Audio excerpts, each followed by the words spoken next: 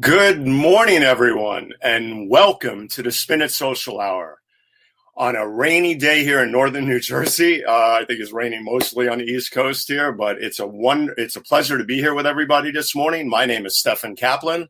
I am the founder of the Spin It Social Hour, and I am a social media and visual strategist who started this labor of love when the pandemic hit. Because I am here week after week. This is show number 35 and counting to bring you the best of photography and storytelling from around the world. I have sought out photographers from New York to abroad that basically are here to show you their work, tell you about their journeys. And my goal is to get their name and everything out there for them more, because let's face facts. When this pandemic hit, it's really taken its toll economically on many people, especially the photography industry. And it is my duty, and I wanted to help. So I am a social media and visual strategist. My brand is Spin It Social. I've worked with the likes of the Pulitzer Prizes, AARP, Jackson Charitable Foundation. I've lectured and I've done workshops at Princeton University, Columbia, NYU, and I'm also an adjunct professor at FIT. This morning, it does a heart good to bring on this photographer. Richard Sandler is an amazing, amazing individual. He's one of the legendary street photographers, and he was one of my first teachers that I ever took a course with back in the days at ICP, one of only 3.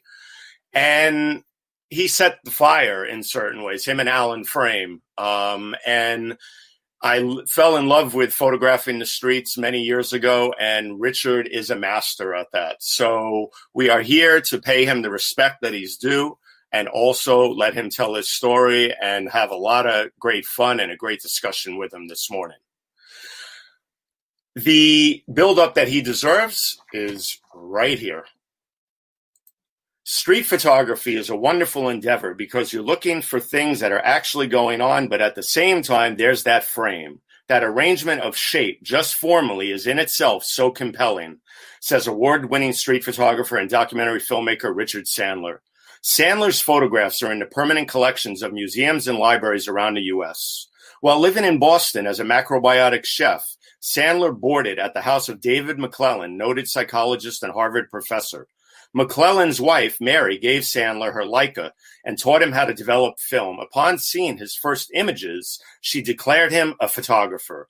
Sandler returned to New York in the 80s. Shooting 4 to 5 rolls of film a day, he documented the devastating effects of crack and crime in densely populated urban spaces.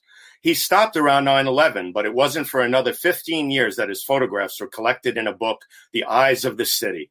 He explains that the title means that it's not only he who is in the eyes of the city, but also the people looking at him. Its publication marked his leaving the city again, this time for Catskill, New York.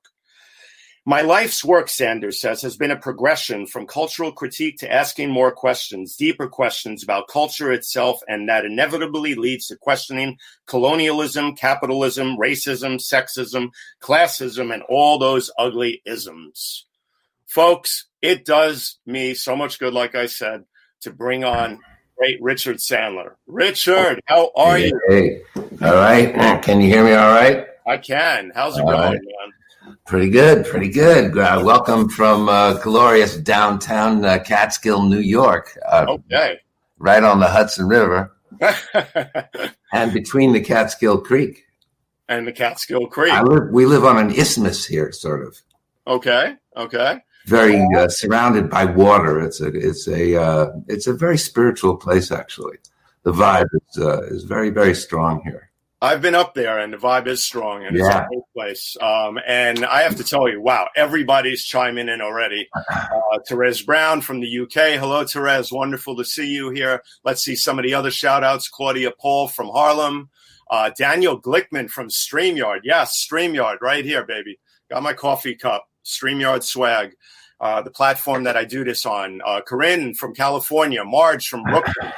and the list goes on and on. Thank you, everybody, for being here. Please share this broadcast with all of your friends and all of your family and everyone so that everyone knows about Richard and his incredible body of work. Richard, going through the work this week with you was like a time warp. It was a throwback to my childhood. It was a throwback to New York City of the days when, as everybody used to say, it was the greatest show on earth.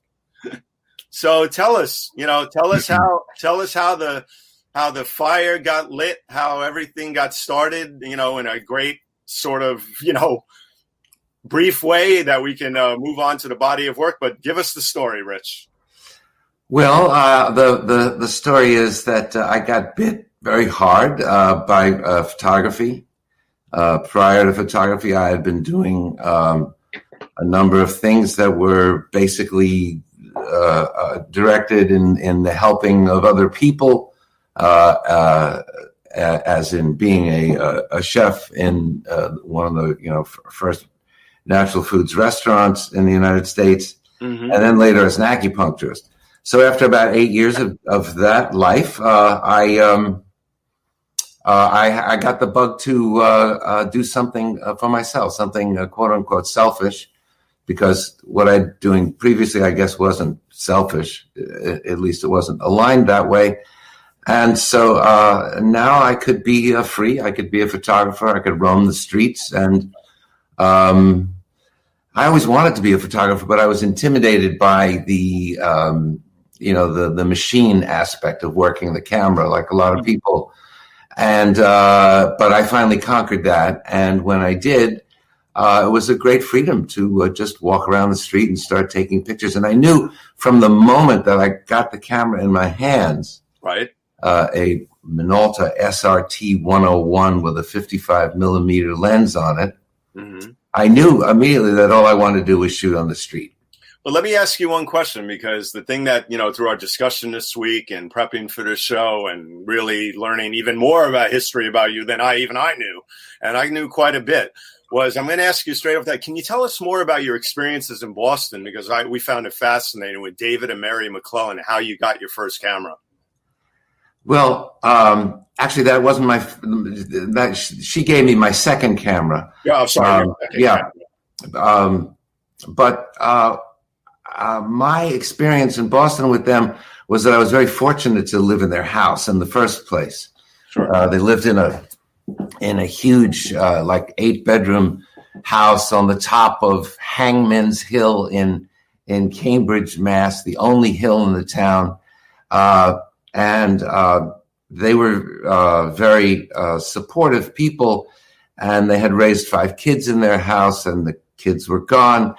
And they decided to make their house into a working commune of people who were rather motivated to achieve, more than rather motivated to achieve. David's work was all about achievement in the sense of becoming who you really are,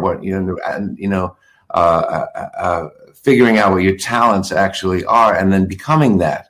Right. And so we who lived there with him and would joke even with him that we were his lab rats, that this house full of people, one of them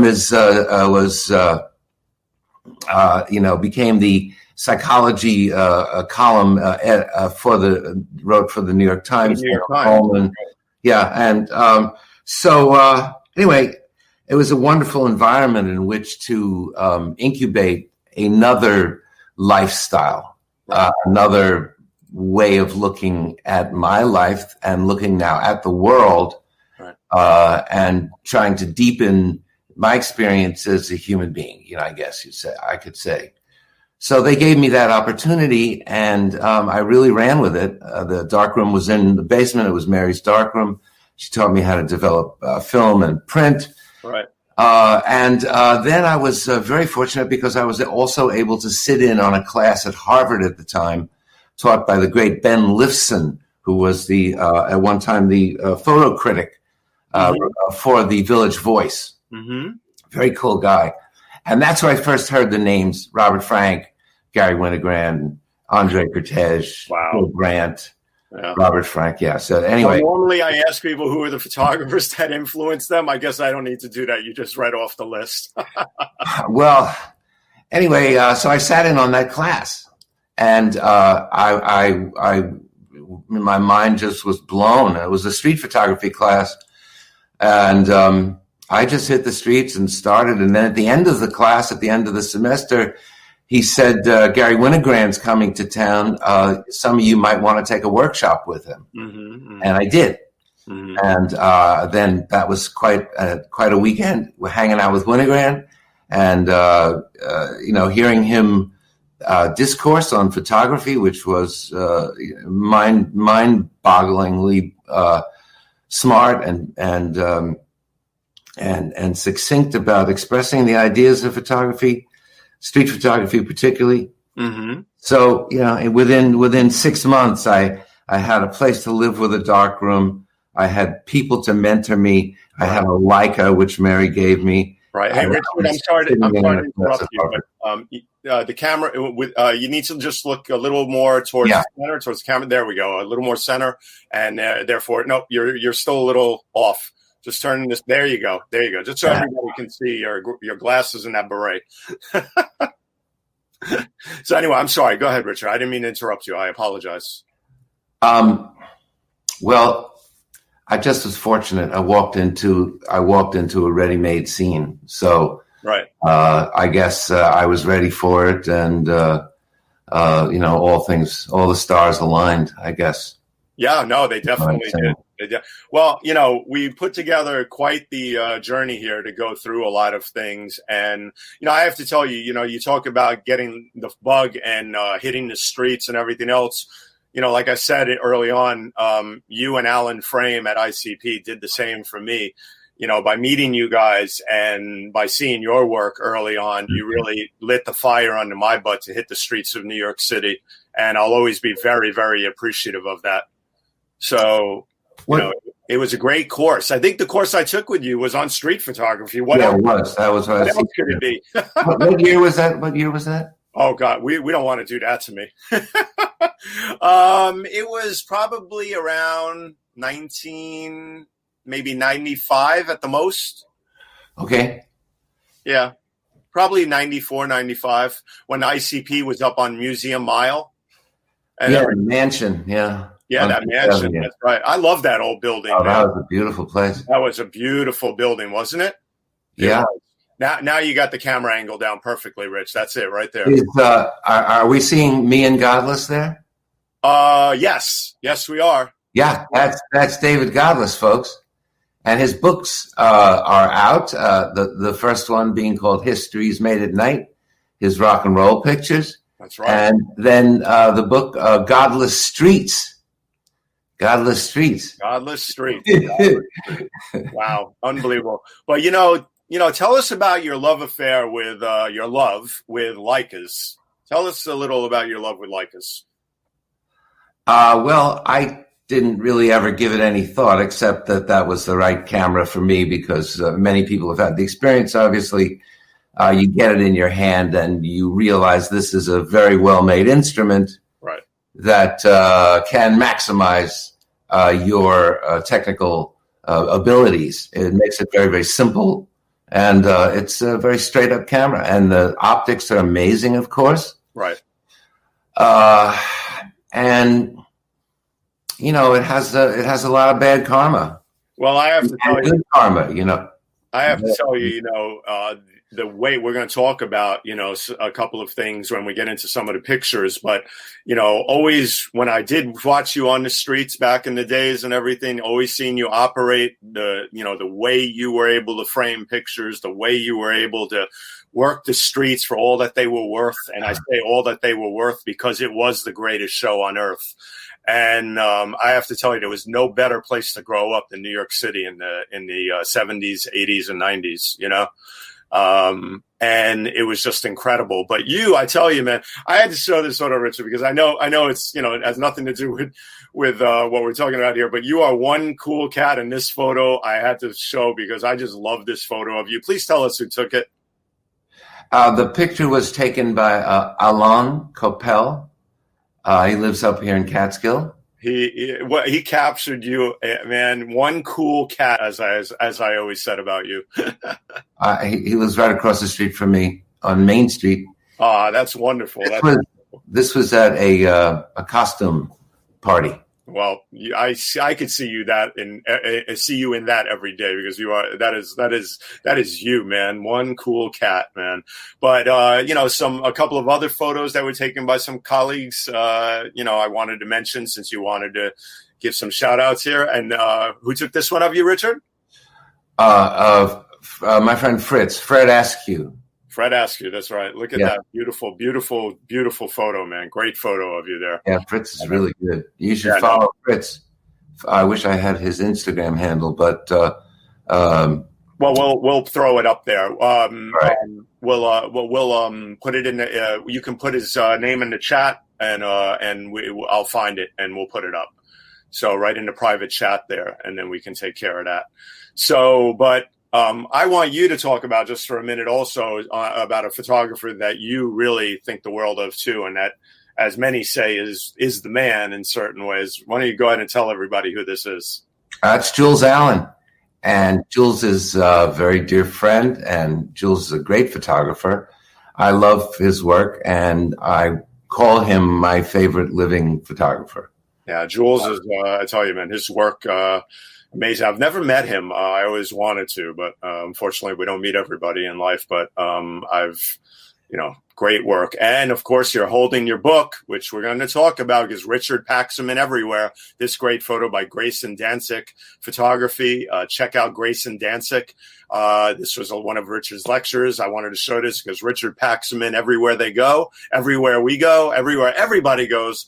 And he's now here today, and we have incredible live viewership today. But there's also other people involved in putting a great book together. And we have here Regine Montfort. So tell us about Regine. Well, she's the editor of the book, the first book that I made, The Eyes of the City. Mm-hmm. Did it together, and we had a very good experience. And I think we got we found a good way through the material. She's a brilliant editor, has great instincts, and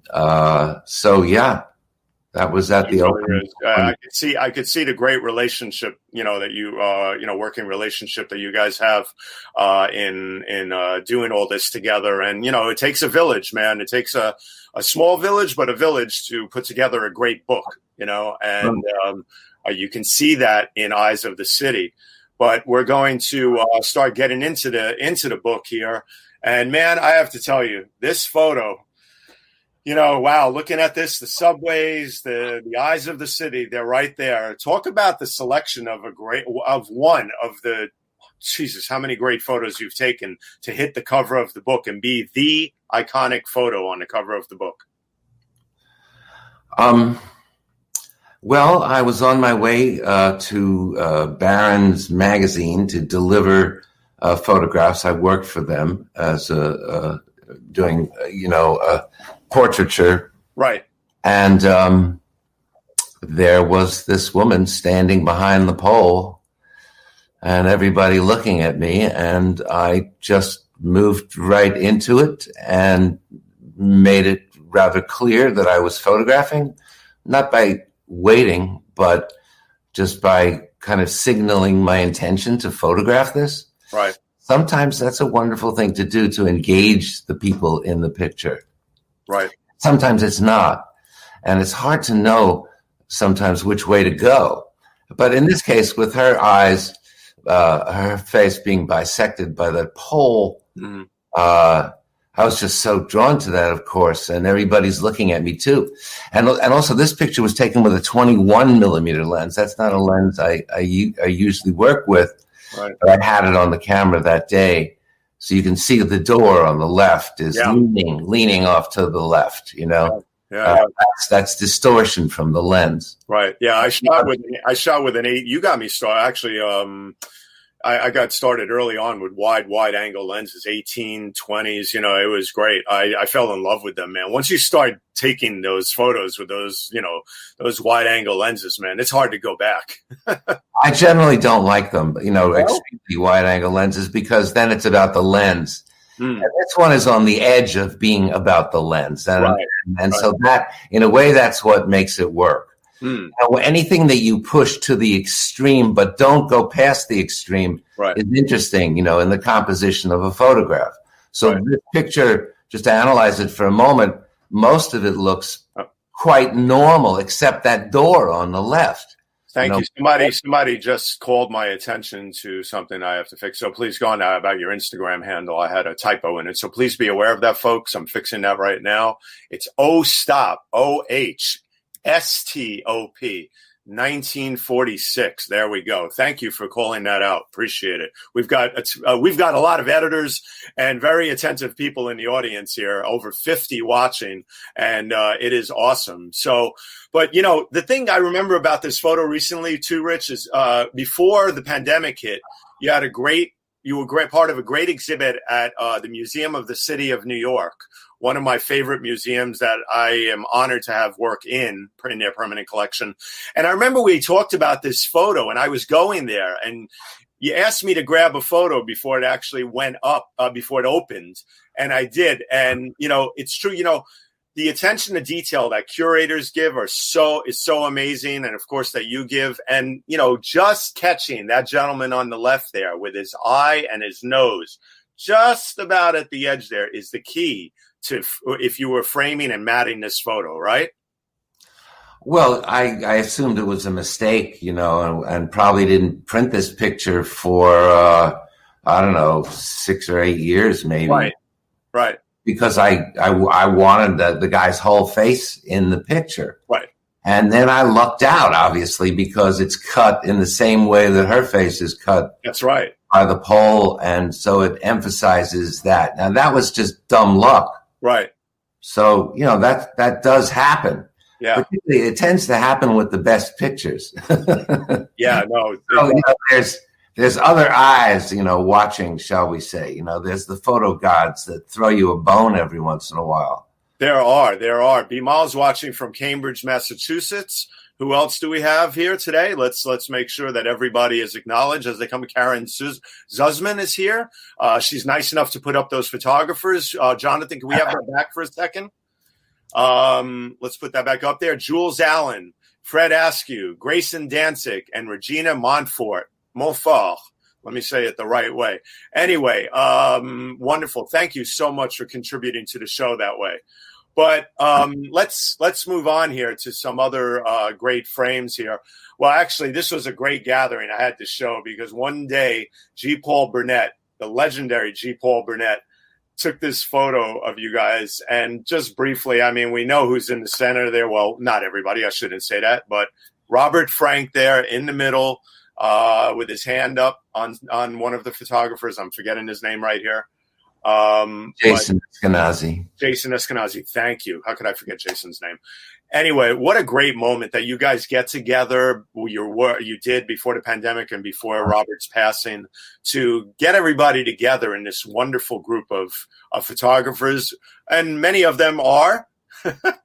Yeah. Nina Berman, Amy Arbus. Yeah. A lot of great Jewish photographers in there. Well, that was the point of it. I know. I'm showing this now. I wanted to lead into that with this Happy Purim for this moment here with Robert Frank. Wow, look at that! Look at all the names in here: Sid Kaplan, Ben Lowry, David Carroll, Carrie Barretts, Nancy Cecil, Amy Arbus, Reuben Radding. My God, it just goes on and on and on. You know.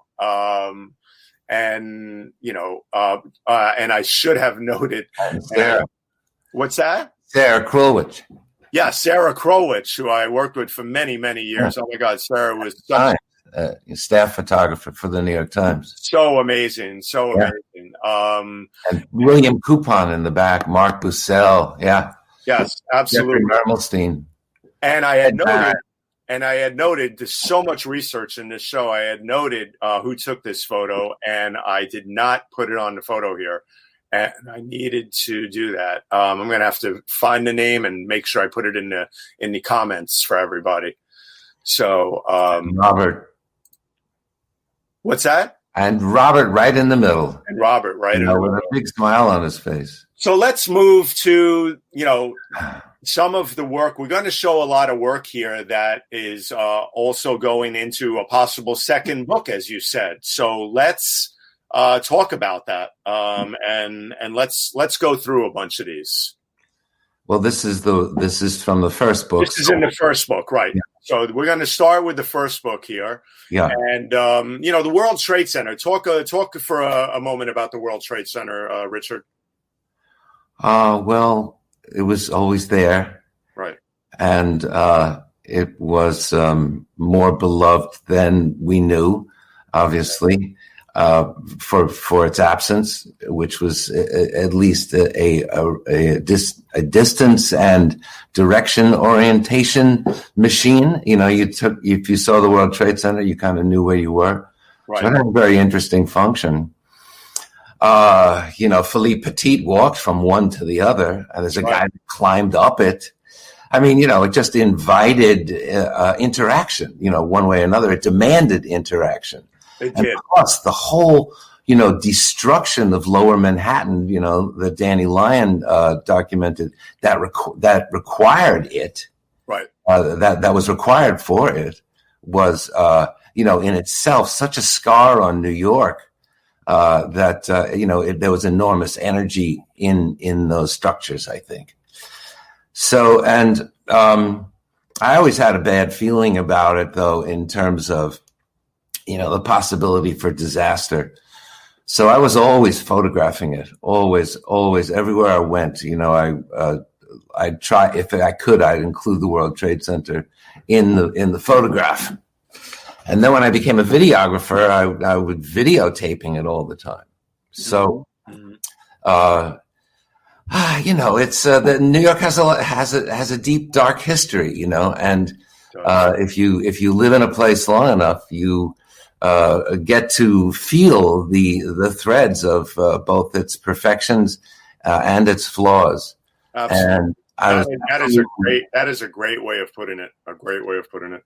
I was absolutely out to engage both aspects of New York. The New York that's under the surface, literally in the sense of the subway, and under the surface in terms of history, of its history, particularly in the colonial period. Right.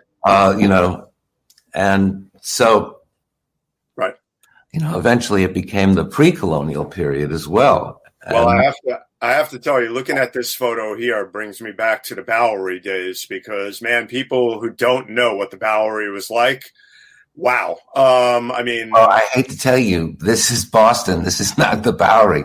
But, it's the same situation. But, the reason why Wow, you got me on that one. Okay. The reason why it's Boston is because these guys who drink are wearing sports coats. They're wearing, they're dressed up to drink. That's Boston for you. That's the difference. Right there is the snapshot of the difference between Boston and New York. Well, but this was an interesting picture because I had seen that scroll up there. Fuck work. I had seen that at least 2 weeks ago, and this was early in my years as a photographer. This is 1978.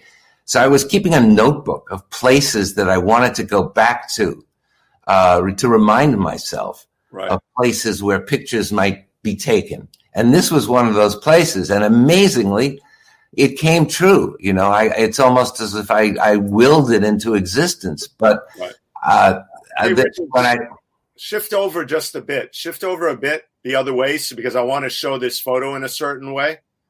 There you go. Go ahead. Go ahead, bud. I'm sorry to interrupt you. So anyway, this was Boston. This is Mass Ave in Boston, and the guy on the right, his hands look like a surgeon's hands. They're so beautiful. That pinky on the other guy's thumb right there. I mean, these are the kinds of gifts, that's what I'm talking about, that you get in the best pictures, apparently. And the fact that his, foot touches the bottom of the frame, Right. Which has, it has its own emotion. The frame itself, the construction, the architecture of the frame creates emotion. Right. Particularly when things are on the edge, like that foot there, it's like almost imperfect, but it's perfect. And you know what I mean? It just insists upon this moment being captured. It does. It really you could even make out a crazy case for, images having the images themselves having a say in it. Sometimes it's more than meets the eye. Well, more than meets the eye for somebody who put out a book called Eyes of the City is a perfect way of putting it. But, one of the things I want to do, because like I said, putting a book together is such a special thing, and I can hardly wait if you do the second book. But like I said, it always takes a village. And, I know how beautiful it is to work with editors and do things. So, I wanted to bring on a friend of yours here to talk a little with you. Hello, my dear, from France. Right, from Paris or from France. No. I'm sorry. Bonjour, Richard. 6 hours in the future. Yes, what does the future hold for us? Well, what would I say? I would say a wood-burning stove with a nice fire and in the wood-burning stove for all of you there. And the countryside for a walk before night comes. Well, bonjour, Régine. Bonjour from France. It's a pleasure to be joining as a surprise. C'est mon plaisir.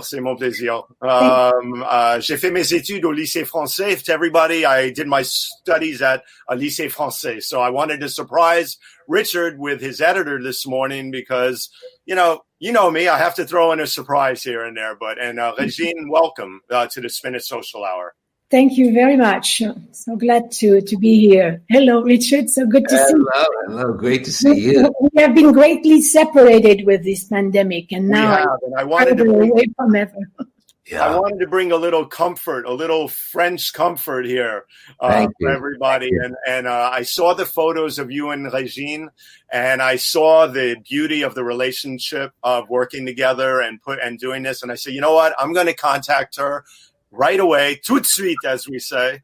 And I'm going to bring her on if she can come on, and here she is. So why don't you guys talk for a few minutes, for example, a little about the book and even a couple of photos here. All right. So maybe that would be the time to maybe share some spreads that we were particularly fond about, Richard. And it's Regina. It's Regina. Regina, I'm so sorry. I didn't mean to say Regina. Right. Excuse me. All right. I used to hate to have that name, but it's actually a pretty good one. I have a lot of friends from the lycée days that were named Régine, so sorry.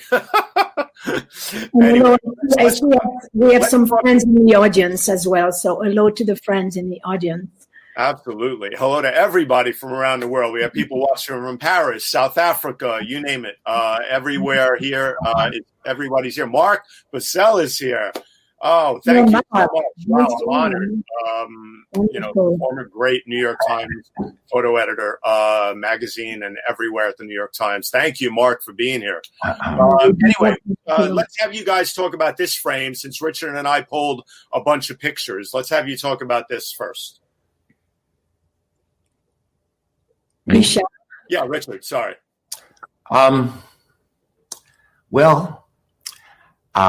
This photograph was one that it was something I was always looking for, which was the racial disparity in America. Mm-hmm. How to photograph that, mm-hmm. how to make pictures that really make a statement about that without hitting you over the head. Mm-hmm. And I think this one really hits the sweet spot. And also, the frame being so complete in a way, gives it serves up a level of beauty that allows you to take the content in a little bit, I think, or at least to make your own projections upon it. It asks more questions than it answers. So that's what I like about this one particularly. Regine, let me ask you, Regina, in putting a book together like Eyes of the City, and hopefully even a second book, I mean, what are some of the things that, you know, as an editor, that you're looking for in Richard's photos to bring into, you know, this book in the curated selection that you make? Well, to begin with, I knew I would be, I would have the pleasure and the privilege to work with great photography. And when I first discovered Richard's work, I was just astounded by the richness of the frames. Right. And when the particularity of the Leica that I love is because having no mirror, the photographer is really able to anticipate what's about to come in the frame. Mm-hmm. And that we miss a bit with a reflex camera, even that split 60th of a second or little right. moment. So I knew I was dealing with very rich images and content, and the subject interested me very much, and of course to work with Richard. So we really wanted to be free at first, because Richard had his work looked at, put together, edited a bit, and it was really, we started fresh. And the idea was really to create to take people on a journey. Mm-hmm. And the beginning of a sequence is always the most difficult, but we also found that once that was established, we could really ride along, and we were on that journey, and it was really an incredible experience to work together with Richard. And we would get very excited about the juxtapositions and how images were speaking to each other and what it said. So we also made sure not to shy away from any images that may be perceived as disturbing. I think it was good to awake people and show how situations coexist. And there is, even through the disparities, there is a residual harmony. And stop me if you disagree, Richard, in the language I'm using right now. But this is what it felt to me, that we had this opportunity to bring in all these elements that would conflate in creating this narrative and this journey through the city. Well, that's what it is. Although we have images that are external to New York, right. But they were really part of Richard's journey. So it was very important to bring them as the last image in the book. And in terms of working on the sequence, what we find, and it's valid for almost every book, right. is it's possible to reverse the beginning and the end. And at one point we played with that, if you recall, right. Richard. Yeah, that was a perfect picture. Yeah, we moved the end and we brought it to the beginning, and we say, no, it's going back to the end. So it's also a feeling that it's very solid when we're able to do that, really reverse almost the script. Right. So we worked. It took us a while, and we worked with a small laser prints. Okay. All of the same size, right, which really allowed us to focus on content, not being disrupted by different sizes, and created this, as it's called in the French, which I like, the chemin de fer, the railway journey, creating a sequence. Right. And we worked really in this old-fashioned way of working on the floor, the carpet of, the wood floor and carpet in Richard's apartment. And later on, and it was very beautiful experience and very, very mellow and freeing and enjoyable. One has, putting a book together should really be a joy. Well, I tell you, I could see, I really have good intuition. I really understand people well, I think. And I saw that photo of you two, and I said, you know what? I have to have you on, to say what you just said and talk about this. But Richard, talk about some of what Regina said about bringing in a few photos from other places like New England. That Boston one you got me on, I thought it was the Bowery. God help me. And then this one here, talk about that for a minute, because you wanted to talk about this photo in particular. Well, pretty much that's what I was going to mention, was that this at one point had been the first photograph, and for quite a while, actually, I think. Right. We didn't reverse them, I think, until the end. But one thing I want to reiterate is what Regina did, which was make the beginning. So it was basically Regina that threw down the first, I don't know, probably 8 or 10 or 15 pictures. Mm-hmm.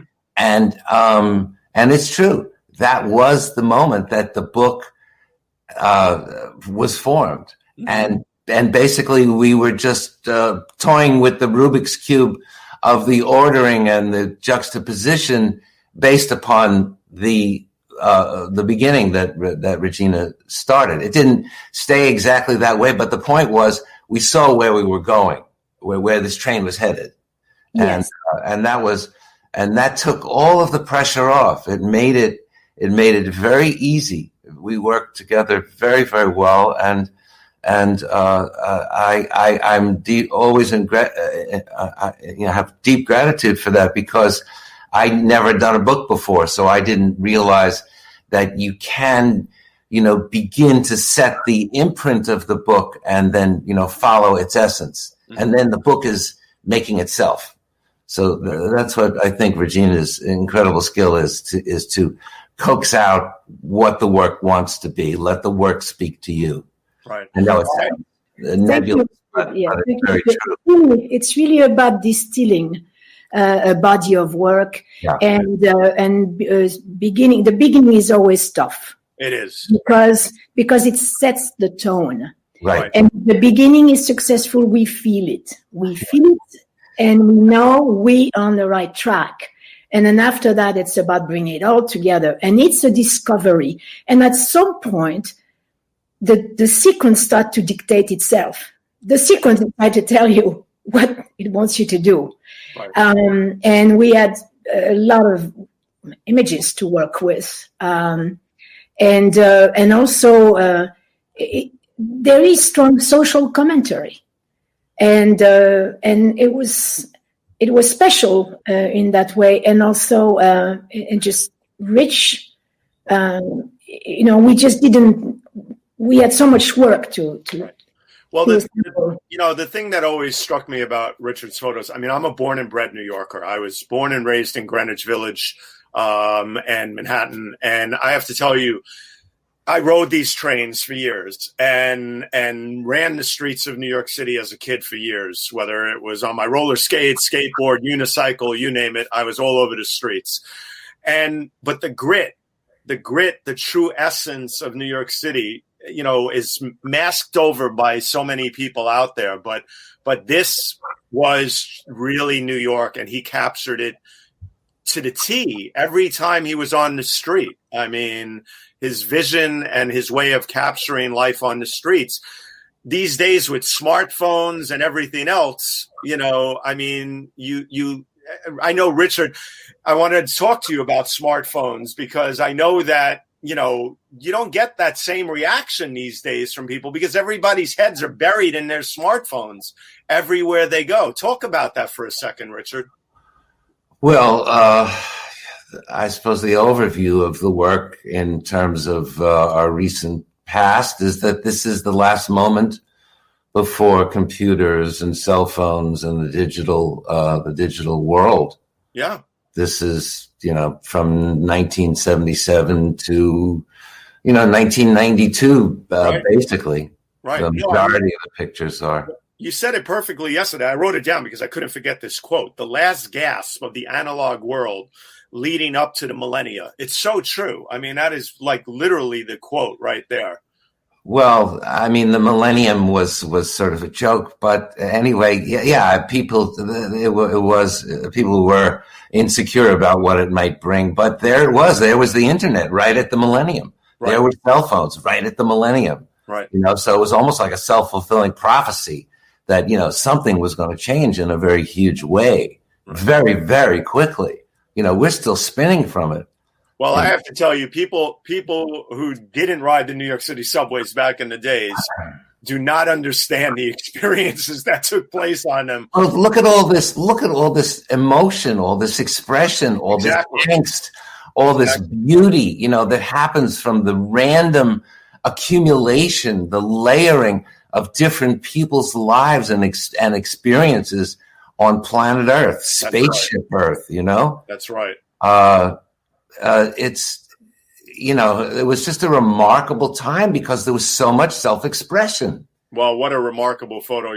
And so not corporate. Right. I mean, you'd see corporate people get on these trains and they would just hide within themselves. They couldn't deal with this. They couldn't deal with this level of unprivileged, maybe the privilege of expression. They couldn't deal with it. It was, but this picture, it's another one of those ones that, you just get lucky. And if you have your camera, you can, with you all the time, you can make the luck to some extent, just because it happens to everybody. Right. But, this couple having a moment of nose to nose, eyeball to eyeball, they're just looking into each other's soul, as deeply as two people can.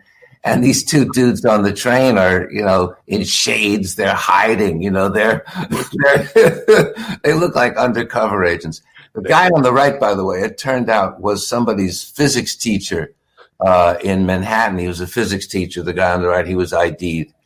Well, I tell you, they could have been any two detectives, really, too. They're real undercover detectives because they're right out of an old school New York City detectives movie. This is another one. This is another one that I didn't print for a long time because I approached this with, I was really looking for pictures that were perfect in every way. Right. And I did. This one is imperfect in the sense that. That's Darryl Strawberry up there on the top, on the left, on that a glass of milk. It says milk there, actually. It's cut off. And I really wanted that in the picture, but in my haste, I framed it improperly. But it works fine because you never know that. And I realize I have to see it from the viewer's point of view, not from my point of view. Right. But that was a helpful way for me personally to edit my work, which was to go through the first bunch of pictures for the first book in a way where there were no loose. I tried to find pictures that had, very few loose ends in a compositional sense, just for the purpose of, supporting the content. Right. Well, one of the things we wanted to do when you and I were working on putting this show together to, the body of work that we're going to show even more of the first book, the second book, we picked some from the first book. We had a great slideshow at the beginning, and now we're going to get into other things. Hold on. Edward Leskin says, imagine the contrast with today with everyone wearing masks, Richard. I am sure you are drawing contrasts now and then when you look back at your images. Please share your thoughts on times past and what we have today. Well, we're living in a time of penance, where it's we're paying for the sins of the fathers, shall we say, Mm-hmm. This destruction of the environment that looses viruses onto the world, of the ecosystems being torn down everywhere, is the reason, and we're all to blame. So I like this time that we're in right now because it's real. It's more real than anything that's come in quite a while. And it's really important for us to begin to ask, more structural, even existential questions about how we live. Right. And we're doing that now. And that's good. That's wonderful. And in certain ways, go with it. And this is a good use of fossil fuels right now. This we have to look deep inside. What we're doing right now, I don't think that the Earth minds the use of fossil fuels for this. It does for almost 99% else of the internet, but not for this. Right. So I thank you, very much, really, for doing this. This is good. You're bringing us all together, and we're in a very difficult time, but a very potentially beautiful time. And that is one of the reasons grow into a greater state of peace and respect, for the planet and for ourselves and all creatures. So, this is very good. I choose to look at it very positively. Well, And there are positive things. I mean, bringing all the community together that I'm trying to bring together from the photography world. Regina, by the way, your words to me the other day meant the world when you said to me, it's such a wonderful thing that you're doing, bringing the photography community together every week and putting together this work every week. Thank you. That meant the world to me. And I wanted to say, You're welcome. It really is a passion, a labor of love of mine to do this after all the years as a photo editor at the Times, as a photojournalist, as a social media guy now, social media and visual strategist. I work with the Pulitzer Prizes. I failed to mention that in the beginning. My God, how did I do that? But I cover the Pulitzer Prizes every year, doing things. But tell us right here about Richard and Regine. So there's two worlds that Richard covered a lot. And we talked about this. There's the underground, the subways, and the trains, and there's the above ground, the gods of Times Square, all the stuff dealing with the streets above ground. Like, for instance, here, Richard, you used flash back in the days in a way that very few people did. Talk about that a bit, please. Well, New York is dark. And it's difficult to photograph in the winter, right? Particularly on dark days, right? The wider the aperture, the more difficult street photography is, right? So when I first started photography, my mentors taught me how to use the flash from day one. So literally from the very beginning, using the Leica. I was using the flash in 1977. And it was very apparent very quickly that was going to define much of my, work as a photographer, because you have such an advantage using the flash on the street in the winter, when it's dark in New England. Right. And so it was used in this case, in a more quote unquote normal way. The shutter speed is probably, the sync speed of a Leica, which is a 50th of a second. But I was extending the shutter speed to a quarter of a second and an eighth of a second and a 15th of a second. And that gives you two images. So you are now layering the flash image on top of the ambient light image, right, and creating effects that you didn't see really in the camera. You couldn't see the extension of the effect of the extension of the shutter speed. You can't see that. Right. So it's a surprise. And, it's somewhat of an exercise in randomness and chance operation, shall we say. And I love that. I love that about it. And so I did that from day one. And, came down to New York and started doing it first in Boston, and then came down to New York and started, continuing that in Boston, in New York. Regina, talk to us, please, for a moment about this, using flash versus not using flash, the power of using flash with certain photos, and also curating photos in a body of work like this that bring out certain elements in photos like this and the street. Well,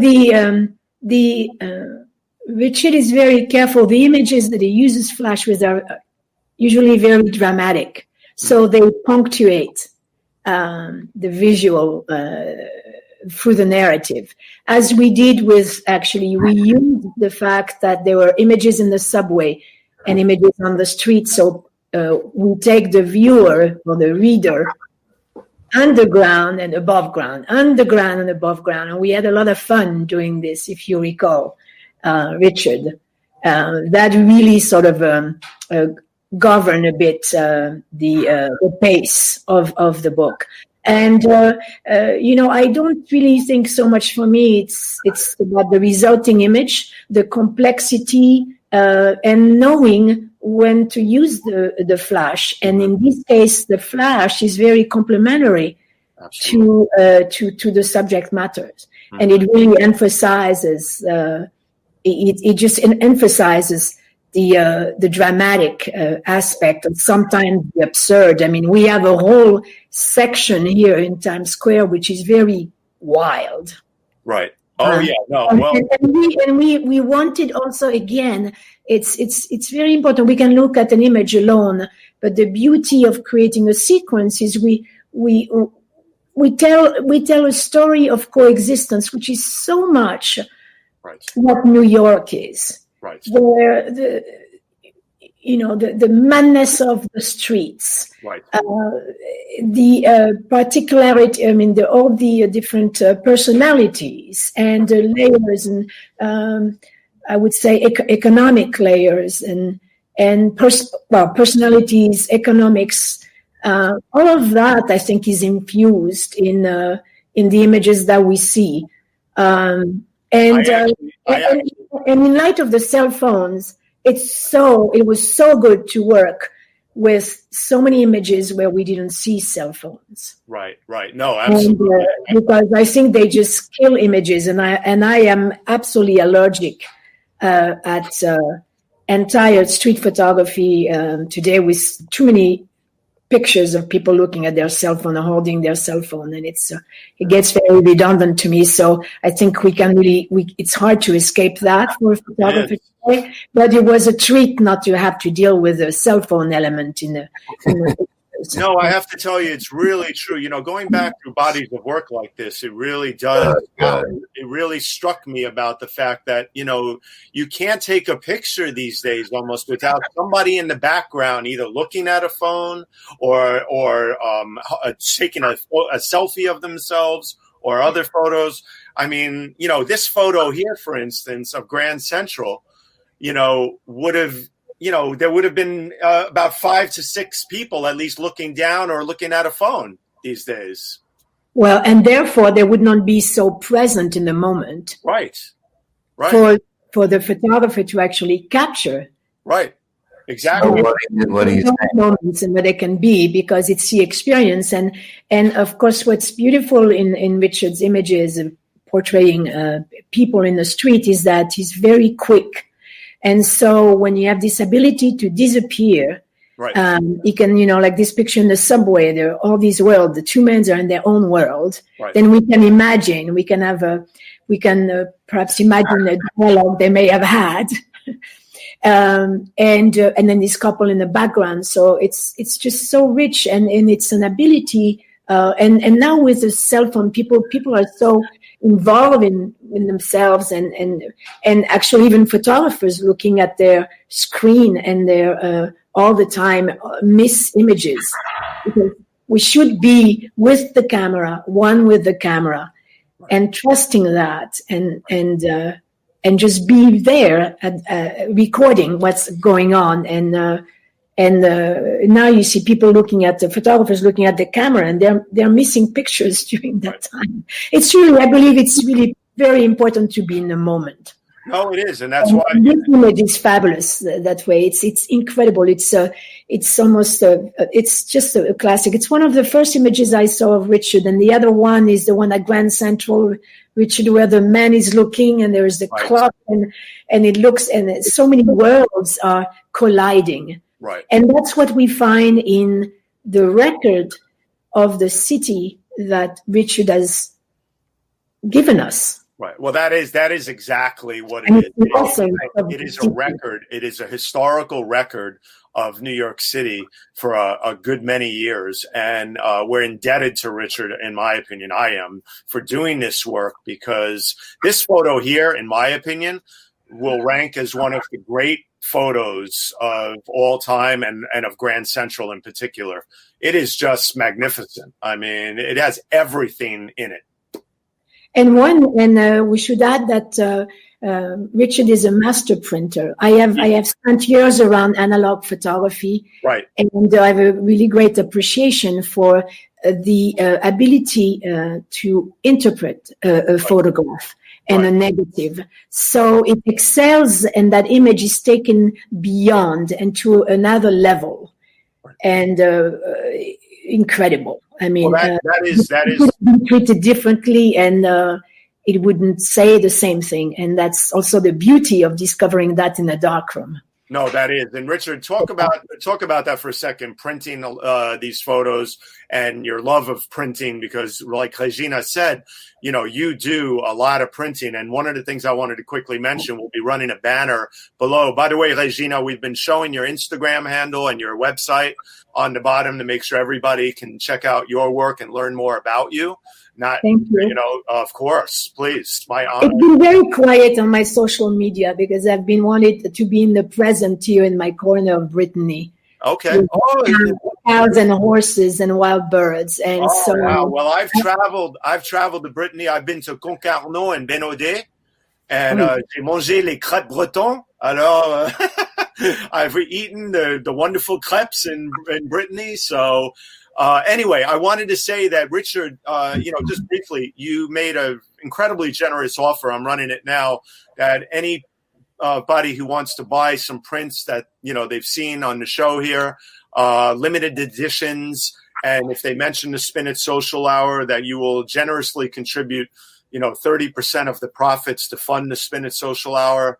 I have to tell you, it made me tear up last night, and I really appreciate it. It's very generous. But more importantly, let's talk about printing and your love of printing. Well, it's a wonderful craft to learn, and it's a difficult craft, and I like that about it. With computers, you know, it's a lot easier to exorcise a perfect image. Right. But with analog, it's much more difficult. And the beauty of analog printing is that every print is different. No matter how much you try to make, you know, two prints the same, there's always going to be slight differences between them. Also, accidents come into play, and you make a print that just for some reason is better than all of the others.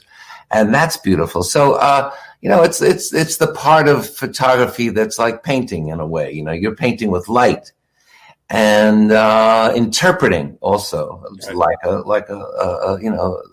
brushstrokes do. So I just love it. I've never stopped, and when digital happened, I never gravitated towards it in the same way. I didn't love it. I think I love it more for video and film than I love it for still photography. That is motion film. Mm-hmm. So we're actually looking at the pictures now that will be in a second book. Right. So it's pictures from the same era, but you know, it digs at the scab of life a little bit more. You know, it gets under the surface in slightly different ways, and so this will be the work that hopefully Regina and I are going to work on, either together or remotely. I don't know. It's possible, I guess, to do a book remote now, and we'll do that if we have to. But this is the body of work that will form a second book, and the idea of the book is that like I said, there's more street karma here, you know. Right. Well, you know, I wanted to stop on this frame here, Regina and Richard, because it's a good moment here to stop for a second. We have much more to cover, and we're not shortchanging Richard's story here. It's the Spin It Social Hour, but the Spin It Social Hour expands when it's needed.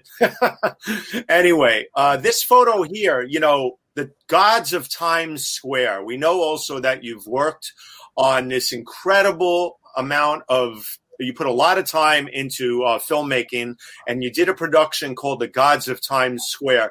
This photo here is what I wanted to stop on for a second, and I wanted to show a quick little clip from something here. So give me 1 second. I'm going to stop sharing the screen. And with the magic of StreamYard, the platform of choice for me, I love StreamYard. Check them out, everybody. StreamYard is the live streaming platform of choice. Love it to death. So we're going to go here, and we're going to go to Reverend Billy. Yeah. Let me just mute myself for a second.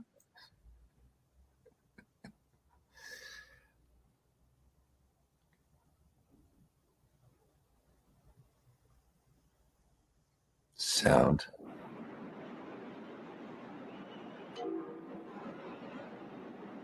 Put the sound up.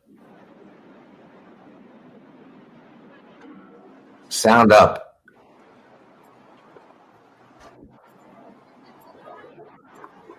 That's as much as I can get. Okay. Within 21 months, Disney will have purchased, bought out Murdoch, Turner, Gates, Sony, Mitsubishi, and the big German banks. They'll all go the way of the mouse. Mickey Mouse will take over. We will be led into the burning lake of fire, huddling little naked sinners in eternity. And then we'll look up at the mountain above the lake, and we'll beg that mountain to throw down its stones and crush us, change our consciousness, because we're so full of regret for having lived such intensely sinful lives. And then we'll look up at that mountain and we'll go, no, that can't be. That mountain has big round ears. That mountain is Mickey fucking Mouse.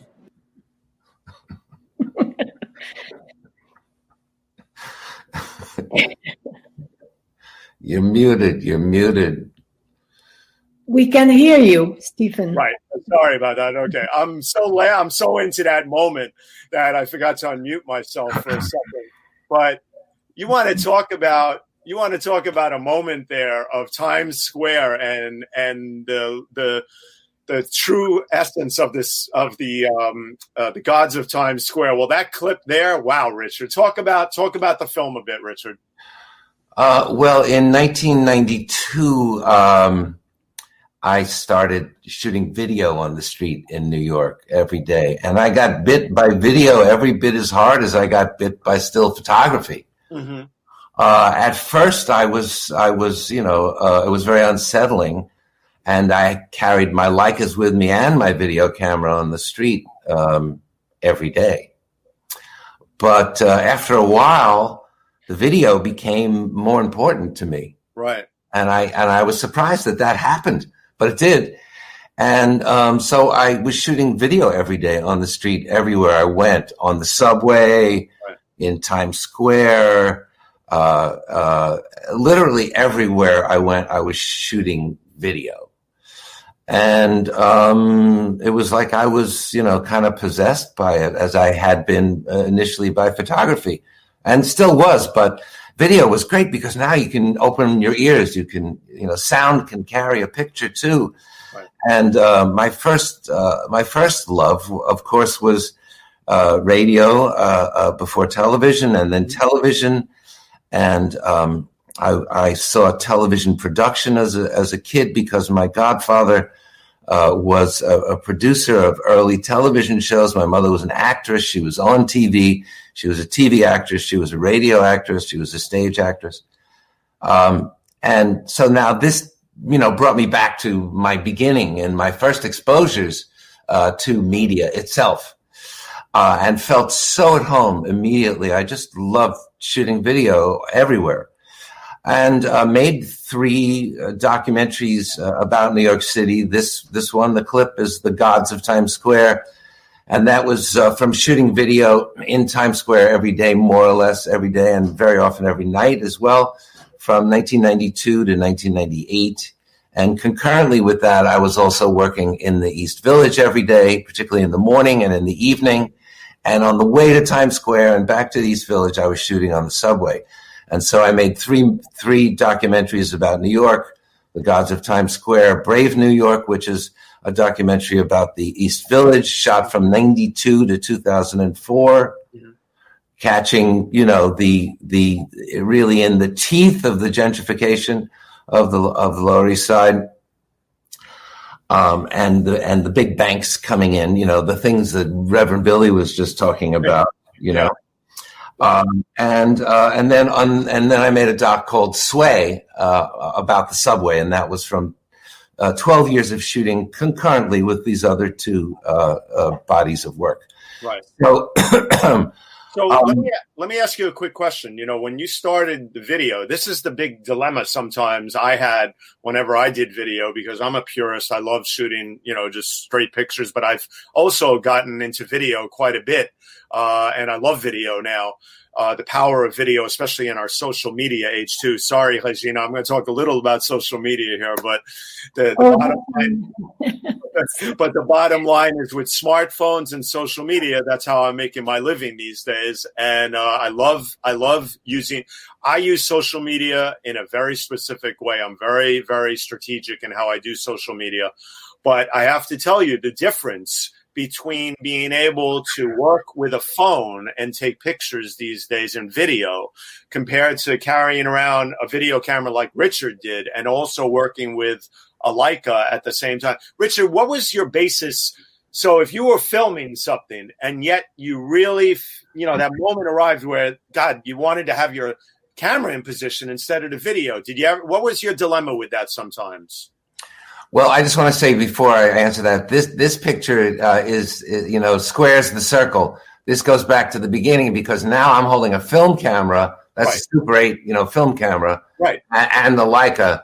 So, and that was the next thing that happened, that video got me into film. Right. Video got me into motion picture film. And now I'm as into motion picture film as I was into video. The problem, however, is that it's way more expensive. Right. So that's another issue. Right. But that moment of deciding still or video, the way many people have to do, and I didn't have the problem actually, because as far as I know, I was, you know, one of the first digital still users as well, because the VX 1000, the Sony VX 1000, had a still function on it. Right. I'm not talking about taking a frame from video and making a still out of it. Right. I'm talking about a still video camera. I'm sorry, a still digital camera was built into a video camera. Right. Separate functions. Right. And so I was walking around the streets in, you know, 96, making digital stills. Right. All day long, as well as shooting video. So I didn't have the problem with the VX 1000. It was, you know, sometimes I would make a still and sometimes I wouldn't. I'd keep the video going. Sure. But, you know, generally speaking, it's about sound. Mm-hmm. You know, it's about what somebody or is saying or what I'm hearing. So, you know, the sound is at least 50% of video. So, you know, it's a whole different world. You know, it's apples and oranges comparing still photography to motion with or without sound. Right. You know, they're very, very different. But it was just wonderful to be doing both, mm-hmm. and to keep, you know, enough interest and practice of still photography with the camera, because I never stopped taking, you know, stills with the Leica. I always had the Leica with me. And there were times when I put it down, but it always came back, because still photography is way more difficult than video or filmmaking, I feel. Oh, yeah. It's you know, it's very much, you know, it's very much more difficult to make a really good still photograph. So I always loved the challenge of it. Right. Let me ask you about, you know, your experience as an editor, as somebody who works in the publishing world and everything. What are your views and what are your thoughts about the multimedia culture that we live in these days? Well, I think it must be very difficult for, I know, photojournalists I am connected with who have to carry their laptops so they can transmit images, do video. I mean, I am the type of person, I like to focus on one thing. So I'm totally old school like that. So I think it must be very difficult. When one can be, personally as a photographer in my days, behind the lens, I like to really decide of the type of camera I'm going to be working with, whether it's a medium format, and knowing, you know, deciding your tool, about deciding what your tools are. And it's so liberating to be able to say, okay, I'm going to be working in that way, in that manner with, let's say, a 2 1/4 camera that allows or twin lens cameras that allows us to really slow down.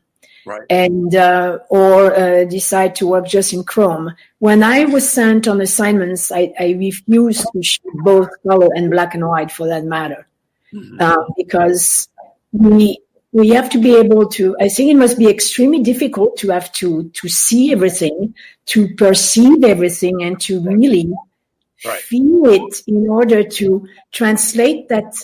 I mean, it's really a photograph. It's translating that. Multi-dimensional reality on a two-dimensional frame. That's the way I look at photography, or a two-dimensional plane. So working with, doing video and still, and carrying a laptop, that must be very painful.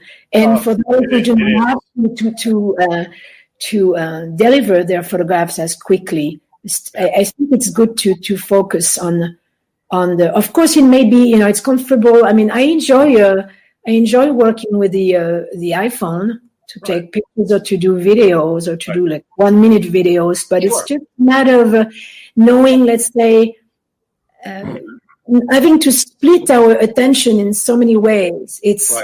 I find it. I'm a person that like to focus on one thing. If I work on a book, I like to work on one book at a time. Well, Edward here. Delve in a body of work and feel it, so I can have dreams about the sequence, wake up and think about having some kind of a revelation about a pairing, or and that's beautiful because that's really living in the moment. And at my age, that's what I love to do anyway. Well, so Edward, 30-year-old.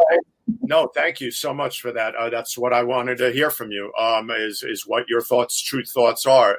Put that comment back up from Edward, please, Jonathan. Edward Leskin, one of our big fans and a guest in 2 weeks from now on the Spin It Social Hour, an avid Leica user, is I am a horrible multitasker, he says. I hyper-focus. So for me, I can only shoot still images. And in fact, a minimum of equipment, anything else distracts me too much. My choice is my Leica M10 and 35 millimeter lens most of the time. Anything more would take me away from pure image making, but that is how my brain is wired. I get it.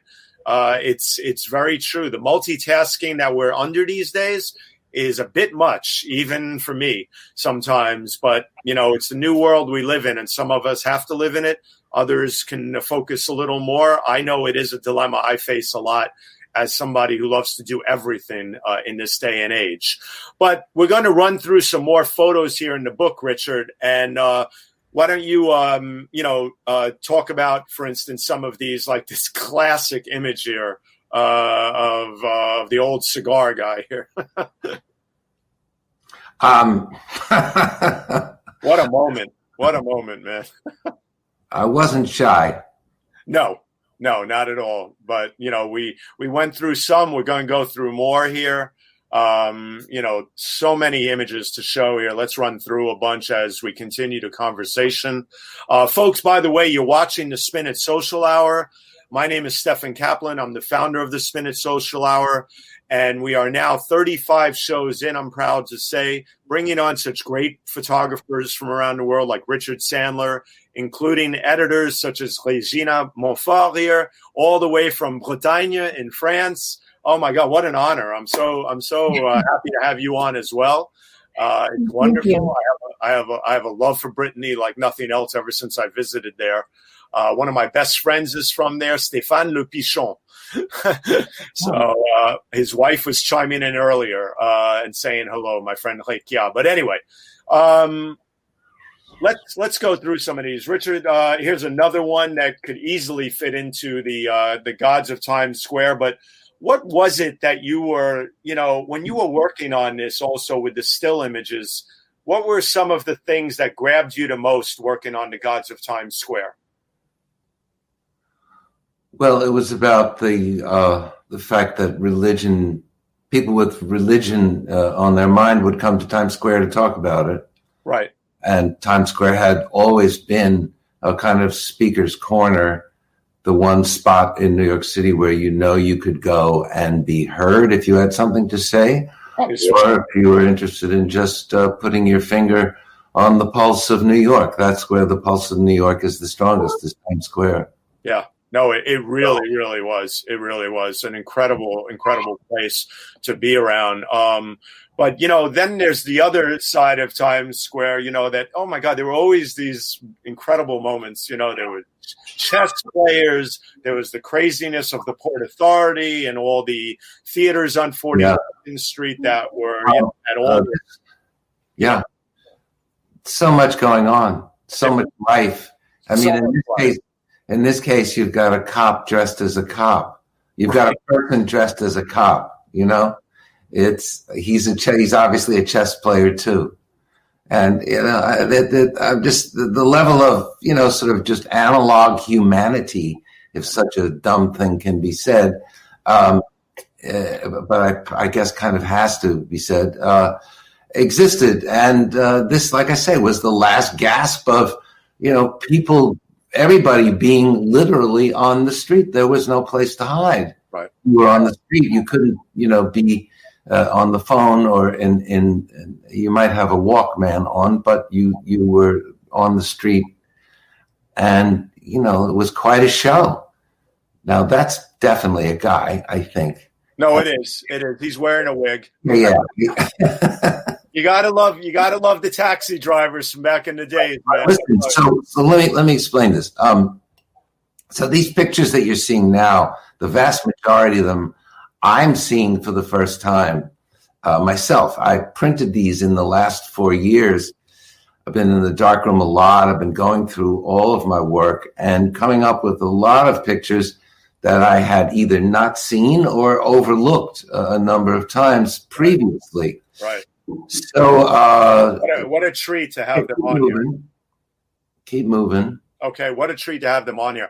By the way, hold on 1 second. I want to bring on Jonathan Borstein, my co-producer, who helps so much every week in putting the show together. I couldn't do it without him. We're a team, and he's a dear friend and a great all-around writer and New Yorker. So, Jonathan, introduce yourself, please. I am Jonathan Borstein, a full-time planner, a sometime writer, and part-time tech. And my question is more involved location than photography, because I know that Richard said that he lived in the East Village, Lower East Side for a while. But this morning, Marble Collegiate has all but burnt to the ground. Do you have any memories of the church? The church burned? Yeah, last night. Yeah. Oh. 2nd Avenue and 7th Street. Horrible fire last night. Horrible. Well, my oh man, that's terrible. My enduring memory will be taping Arlene Gottfried singing gospel in there. Oh man. I have a beautiful tape of Arlene there that I shot in the 90s, like 95 or 96. Oh, that's just terrible.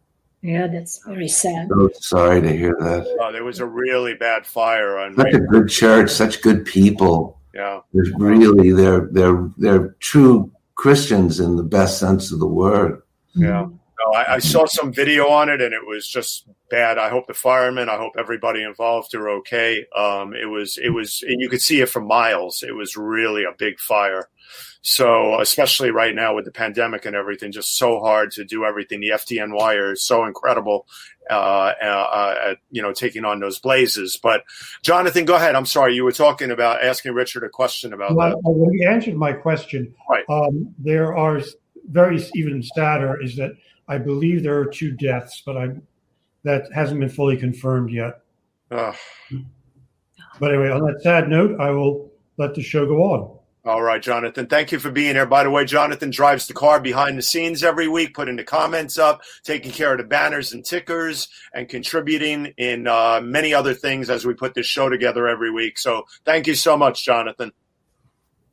All right, we'll see him soon.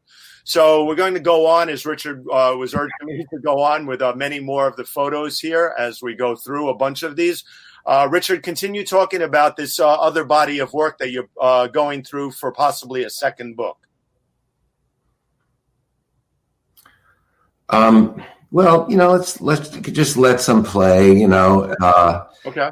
Just basically, This is not in any way edited.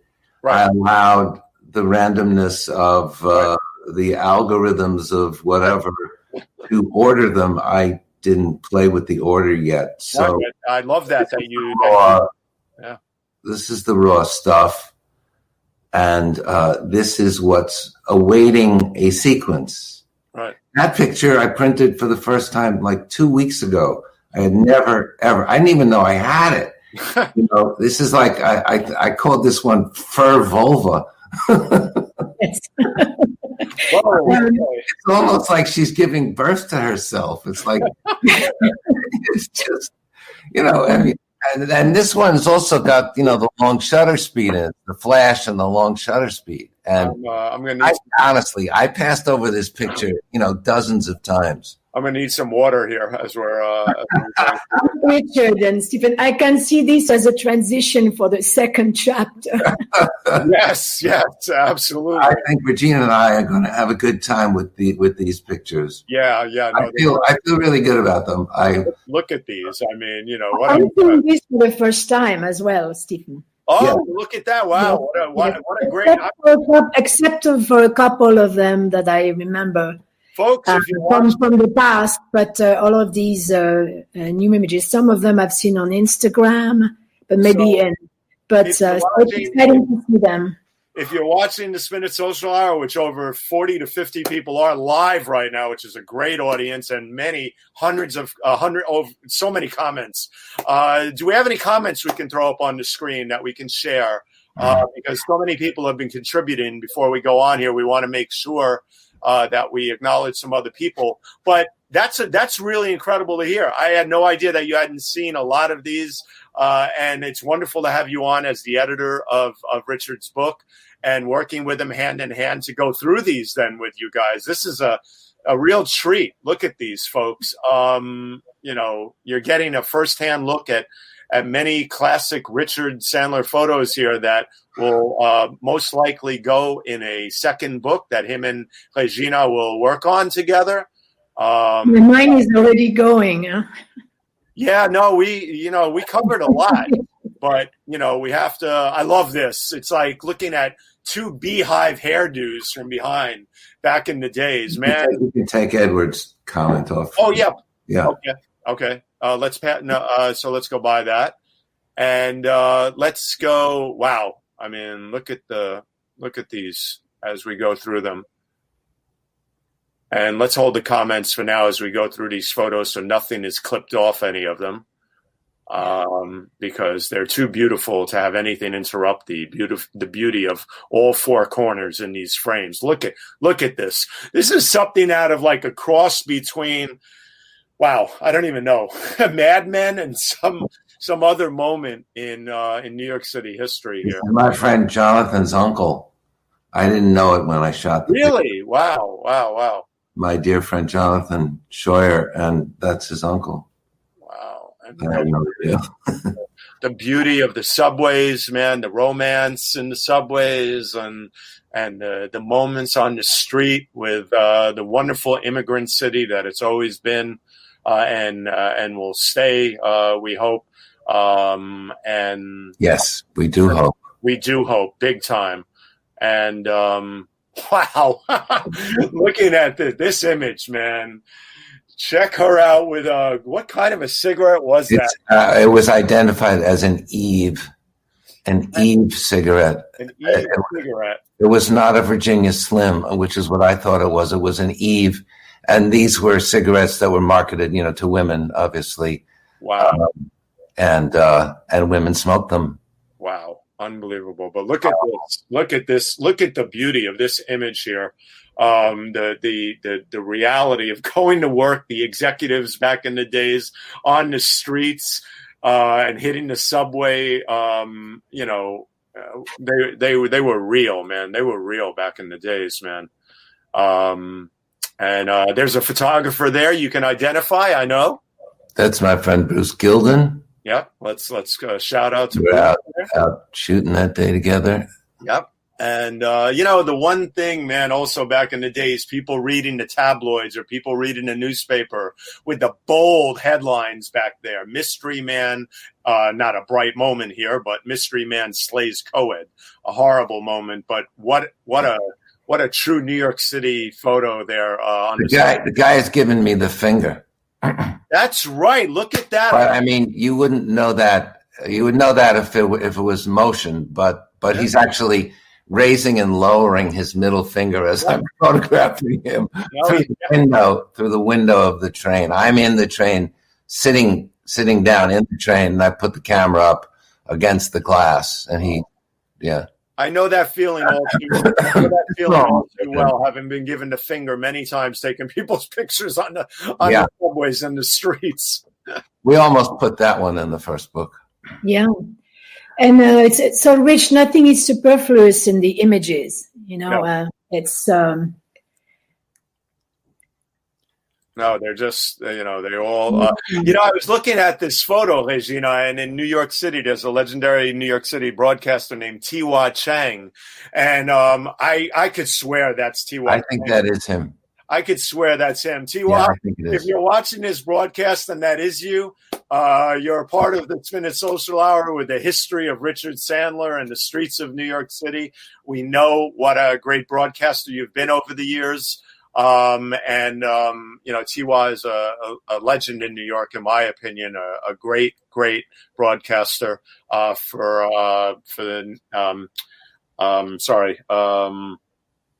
if I say Eyewitness News and I'm wrong, I'm going to be really embarrassed. But anyway, let's move on here to the photographs here. Wow. I mean, it's funny. I look at this photo, Richard, and I took a photo in a certain way on the subway about a year ago. And I remember the moment because a woman walked over to the people I was taking the photograph of, and she said, "Did you know that this creep was taking your photo?" And I looked at her. I said, "Ma'am, first of all, I'm not a creep. Second of all, I'm a photojournalist. And third of all, I'm documenting the streets and the subway the way many people do. But this photo is just another classic. Because on my photo, everybody's on their phones. In your photo, everybody's reading." Yeah. Well, that happened pretty quickly. That change happened awfully fast. We're still spinning. I wanted to mention one thing. Yes. Charles Harbut, who was a very good friend and a very brilliant writer, a very brilliant photographer, and a very brilliant writer on photography, said one thing that I wanted to quote. Please. And at the end of his epilogue to his book called Travelogue, he says, I'm paraphrasing a little, but he said, if you want to know if a photograph is good, ask yourself, if you want to know if a photograph is good, ask yourself, is life like that? Is life like that? And the answer has to be yes and no, but mostly yes. So, you need to have that edge that makes it a photograph, which is different than reality, right? You take the world and you put a frame around it, and you have different relationships than you have with with actual seeing. Right. But it's really nice to see these, in a bunch, and the more I see them, the more I'm now getting ideas for how to put them together. But this is very exciting to me. Okay, so that's Robert, and that was Robert and June Leaf, right, his wife, and this was that same day that we were all out there. Yeah. And, I decided to just show the two of them. Yeah, the great Robert, tenderness, the real tenderness there of the master, the guy that burned down the house for everybody to walk into. I mean, legendary Robert Frank, everybody. The legendary it was Robert that made the first sort of significant tilted picture that Harry Winogrand picked up on. And Winogrand, when I took a workshop, as I mentioned, with Winogrand in '77, and he mentioned that picture, the preacher with the cross walking towards a river, and that picture's tilted. Right. And said he advised everybody to just, tilt pictures, because the thing about tilting a picture, go back to that one before. The thing about tilting the picture is that the longest axis, obviously, of a rectangle is the what's the word? It's the edge to edge, lower right to upper, lower left to upper right. Right. Diagonal. So so you can get more in by tilting the camera. At least on the diagonal, you can get more in than any other place in the frame. And generally speaking, when the tilt happens, it's probably because you've gotten a little bit too close. Right. This was at an opening. Sorry, opening. At one of the galleries. Right. So this is just, the raw material of another book. Right. And it's really a pleasure. And I am honored to have you on the show to go through this work together. For many people, thank you. Many people seeing this for the first time on the Spin It Social Hour is a real treat. Yeah, I'm looking forward to that. What do you think he's thinking here? He's had a bad day, probably. He just had a bad day, man. Had a really rough day. I mean, if you're kissing the pole, you're really in bad shape. You're in bad shape, man. I feel for him. Yeah, he could barely keep his head up. That guy, he's working too hard. Yeah, man. And then you have the younger crowd. Wow! Look at this. And this one also, I didn't print until about a month ago. Right. That's beautiful. But I like it. I like this one. This one's difficult to print. It seems that way, I bet. Yeah. It's probably 3 stops underexposed, or 2, at least 2, maybe 2.5 stops underexposed. Right. I never made the print, but then, in going through this old work, I've opened myself up a little bit. So that is to say, that's something I never printed it in the past. Right. But I've been printing things that I had not printed. This one is an old one. That's from 1978. And that was also, we considered that one for the first book. Right. Well, this one here really strikes home for me because I grew up in Greenwich Village, as I said. And my mother lived right near, we lived near right there. She lived in Minetta Lane for a period. And I have to tell you, this photo here was, wow. I mean, I could look at this all day, man. The 3 old dudes just sitting there looking probably at I forget the name of the park right across the street there. Was it Pompey Park? I think it is. Yeah. On Pompey, the other side of 6th Avenue, you mean? Yeah, because Pompey Church is the other across the way, and then the other way is St. Anthony's. So yeah, and they're looking west on 6th Avenue. You can see these guys just walking out just earlier from down the block from Rocco's Pastry Shop, where I used to grab my cannolis and my cappuccino, and you can see them just having that, and then coming over here and sitting down, or getting some bread from Zito's bread shop, old man Zito, and the other guy hanging out with them there. What a great photo, man. What a great photo. What a treat. Okay. So, she was playing up to the camera here, obviously, just a bit. And then we have, the NYPD on the streets there and the old school jackets. And, New York City was a land of fur coats back then, wasn't it? It really was. It really was. But wow, raw Times Square, man. That's actually 34th Street. 33rd. 34th. Okay. 33rd. You threw me on that one. Okay. Yeah, 33rd and 6th. Okay.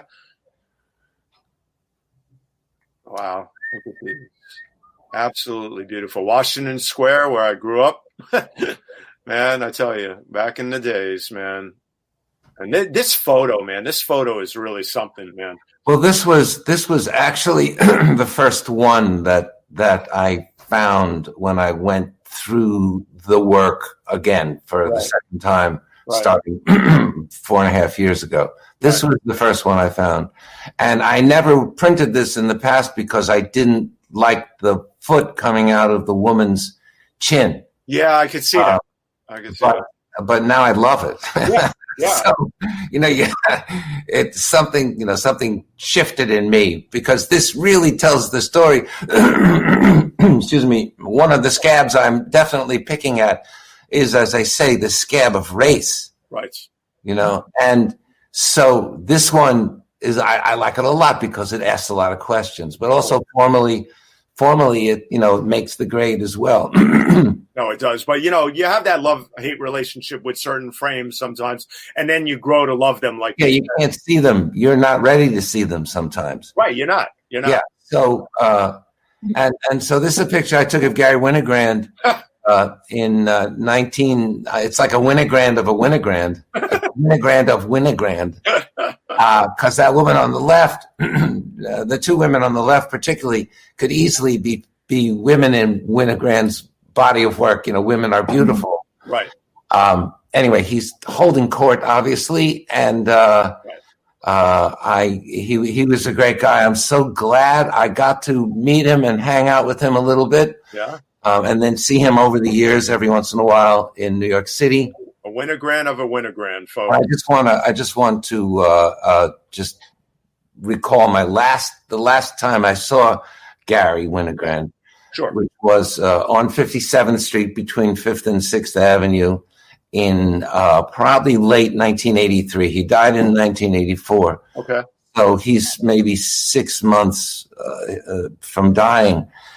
I saw him on 57th Street, and he had a Leica with a motor winder on it, a motor winder, okay?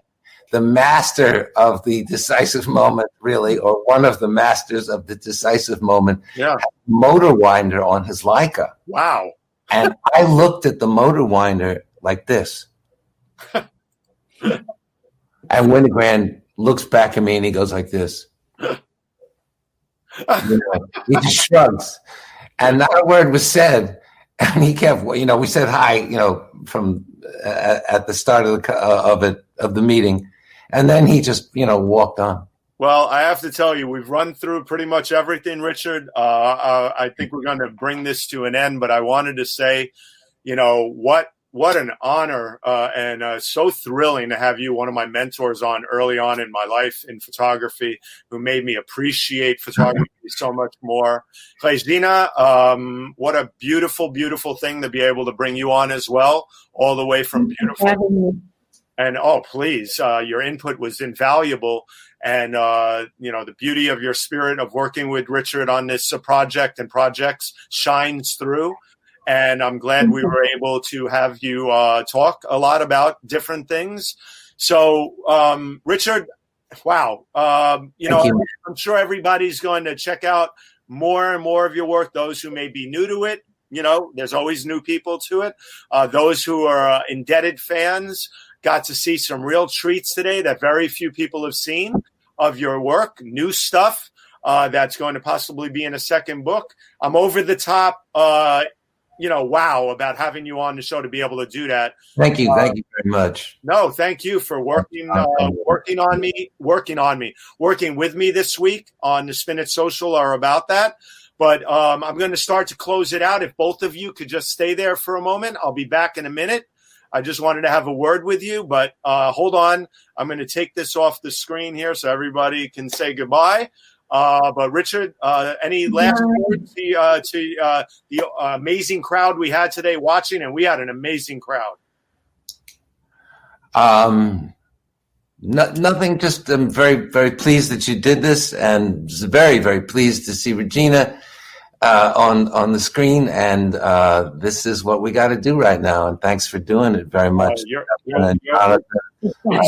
It's my pleasure. So hold on one moment. I'm going to close it out. Hold on, everybody, because I'm going to talk about next week's guest, which is right here. I'm going to throw it up right here. Next week, we have Keiko Hiromi from Boston. Keiko is a really great photographer from Boston. She's one of the shooting partners of Rick Friedman and one of his main assistants, who was a guest last week. I saw Keiko's work, having gone through Richard's, and I'll be honest, I did not know much about her, but I became such a quick fan of her work. I said, you know what? I have a time slot open next week. Let's bring Keiko on. So Keiko's going to be our guest next week, and I can hardly wait to bring her on. And let me also say that it's been wonderful having a sponsor for this show, Emilio Pardo, who is one of somebody I've worked with, who's a real incredible brand strategist out there. We have a new show called Real Talk Live from the Barn. We've been working on new episodes, but we're going to have one very soon, so look forward to it. But here's a quick small intro clip. It's about all issues COVID, dealing with the economy. We had Seth Harris on, who may be our next Secretary of Labor. I hope so. I think Seth Harris is an amazing individual and a great economist. So check this out real quick.